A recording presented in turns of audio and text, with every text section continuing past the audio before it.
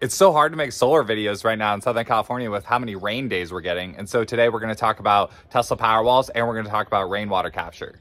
And I'm not joking, it's honestly raining on me right now. It's starting to, so we got to shoot fast. The reason why I like batteries, both ones that are filled with electricity or batteries that are filled with water, is because of the optionality that it gives you in your home. You can buy your electricity from the grid, or you can buy your water from the grid, or you can use your stored electricity, or you can use your stored water. And then in the case of electricity, you can because of time of use pricing, you can use the stored electricity during peak pricing, which lowers your cost of buying it from the grid. And so water for now, I'm just using to, water the garden when it's not raining, but it changes the mindset of just how you're interacting with the grid. I've said in previous videos, I like the term grid optional as opposed to off grid, because I like the optionality of being able to get my resources from two places and then in some cases be able to send my resources, back out. So let me turn the camera around and I'll show you how the rainwater system works.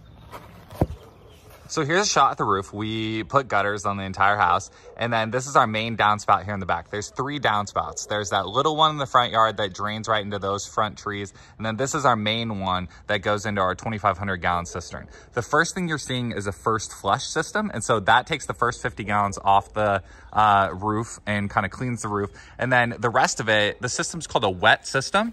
So the rest of it goes underground and back up these pipes into the 2,500 gallon cistern. So that whole pipe below ground is filled with water. And because the inlet pipe over on the cistern is below that line right there, the whole thing fills up. On this side, we're definitely way less sophisticated. This is only a 50 gallon little rain tank and it fills up almost immediately as soon as it starts raining. And you can see the power walls right there. I'll show you those down by the trash cans in a second.